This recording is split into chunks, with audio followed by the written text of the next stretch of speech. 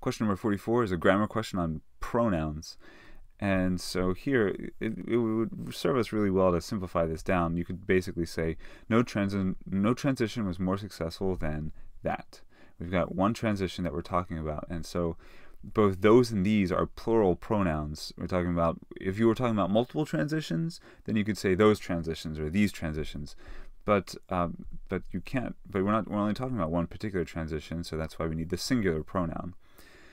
In addition to that, if you were going to say these transitions, you would have the transitions would have to be close at hand, and it's not close at hand. It occurred in the past. It's kind of far away.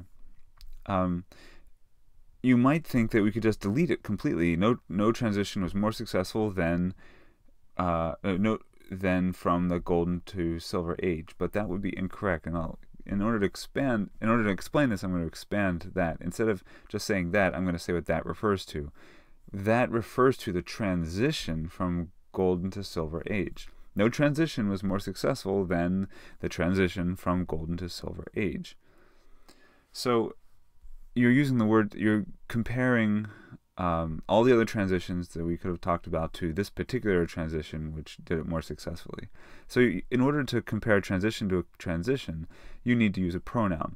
And it sounds a bit better. It's less repetitious if you don't use the word transition twice. So that's why you delete one of them and use a pronoun instead. If you don't have a pronoun here, then you're not talking about the transition. You're talking about golden to silver age or something like that. And you need to be talking about you need to be able to compare transition to transition, one of which is a pronoun. So you can't delete those right there. It doesn't stand on its own.